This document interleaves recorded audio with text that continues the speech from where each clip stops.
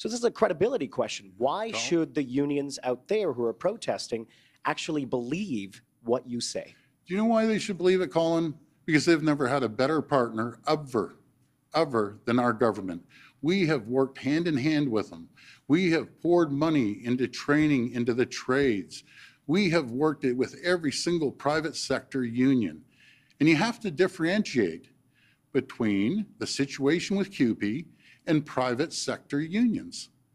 And there may be a couple things we may disagree on, but I'll tell you one thing, 95% of the things we agree on. Making sure their workers have good paying jobs to work, making sure they're able to build the new hospitals, the $40 billion and 50 sites that we're building right now, making sure that they're able to go in and build long-term care homes, building the 413 and the Bradford bypass, building the largest expansion of subway systems in North America, the $30 billion, and making sure that they're able to build schools. And I'll just remind people, under the Liberal regime, these same workers got a 0% increase in 2012, 0% in 2015.